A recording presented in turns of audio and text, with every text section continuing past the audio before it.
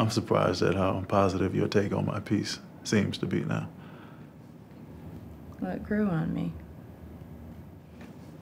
Seemed like you didn't quite get it.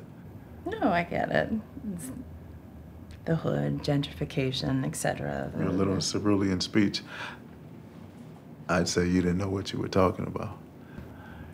Excuse me? Artists gentrify the hood. Who do you think makes the hood? The city cuts off a community and waits for it to die.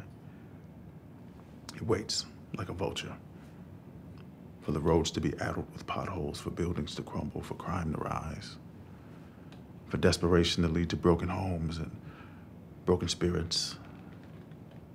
It waits for it all to be unlivable, for everyone in it to feel hopeless. Then they invite developers in to find some derelict building, do the bare minimum on the facade, and say, hey, you artists, you young people, you white, preferably, or only, please come to the hood, it's cheap. And here's your white towel, black grouted cafe for you. They won't dare come in here. And if you stick it out for a couple of years, we'll bring you a Whole Foods.